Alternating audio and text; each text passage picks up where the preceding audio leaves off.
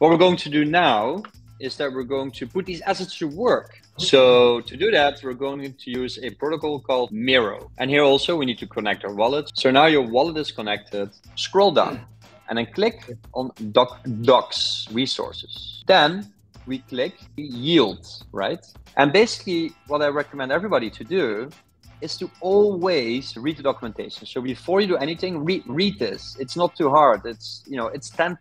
I mean, you work hard for this. So you want to read and understand where you put your money. So let's click strategies. And then we click USDC, strategy specs.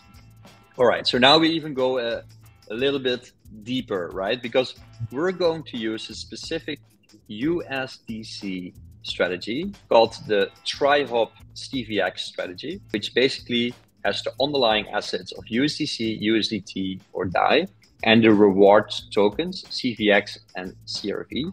And basically what this does, it will actually take your capital, it will put it in a curve tree pool, and then automatically get the highest rewards and sell your reward tokens automatically for more USDC. Because at the end of the day, that's what you want. So there is a withdrawal fee. You can see here withdrawal fee says 5 to 0%. And if you then click on the question mark sign there, so the withdrawal fee starts at 5% and decreases linearly over time until reaches 0%. You can, for example, click view contract and then click on ERC20 token. You see here like all different strategies. You can see people are depositing capital. You see that? And that's a nice thing, right? So it's quite a lot of information. In a glance, you can see it's active. People are depositing. If Mero website would go down, you can just use the contract to withdraw your money. It's good to know, right? This is another advantage over something like Nexos. If the Nexo app would be removed or the Nexo website would go down, you have no way how to access your capital. Here, you can actually withdraw it anytime.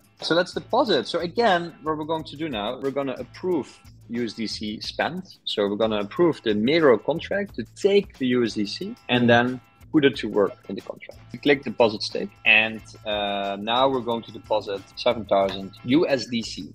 Success! No. And now it all seems super easy, right, Adam?